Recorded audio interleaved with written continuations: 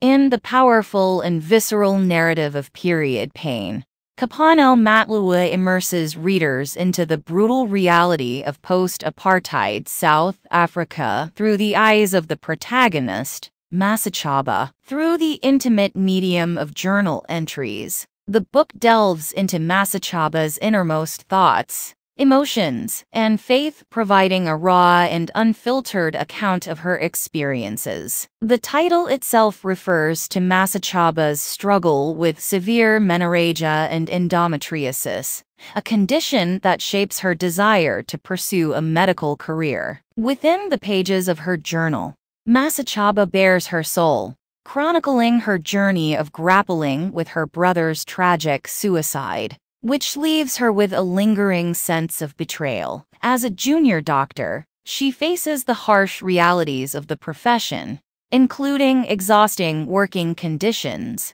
a crumbling healthcare system, and the moral turmoil of becoming desensitized to the suffering of her patients. Masechaba's life intersects with that of Nyasha, a Zimbabwean co-worker who becomes her close friend and roommate. Through Masechaba's words, readers witness the xenophobic experiences Nyasha and other non-South African colleagues endure at work, as well as a series of xenophobic attacks within their community. Their friendship raises eyebrows and draws scrutiny from South African colleagues, with some questioning Masechaba's choice to associate with someone outside her nationality. This tension puts Masechaba in a difficult position, torn between loyalty to her friend and the pressures of societal expectations. Motivated to make a difference beyond her medical career,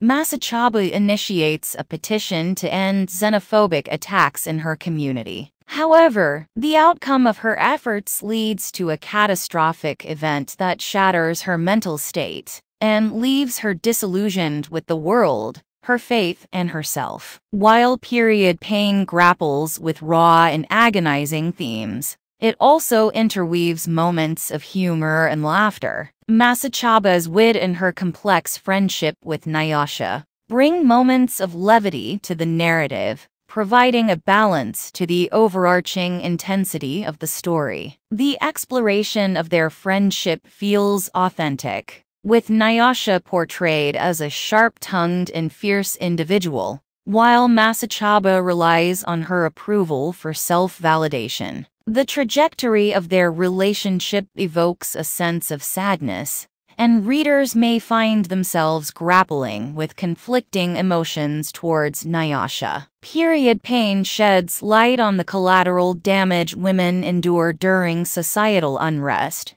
and serves as a testament to the journey of self-discovery and resilience. It confronts challenging topics head-on, painting a vivid portrait of the post-apartheid South African landscape and the personal struggles of its characters.